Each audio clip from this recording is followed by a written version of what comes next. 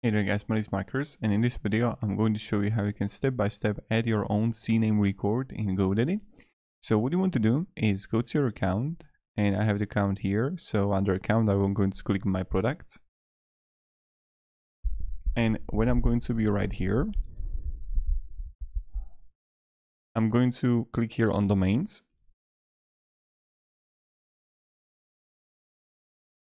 and right here you're going to find DNS. When you're going to be in your DNS, you want to add new record, and you're going to have type here, and here you want to click CNAME, and then you're going to just add a name, value and everything. But that's pretty much how you're going to do it. This was a quick video and tutorial how we're going to do it. So for example, when I want to connect my Shopify store, I had to add www and shopsmyshopify.com, right? So many times you just have to add www there or something. But this is where you're going to add a CNAME record.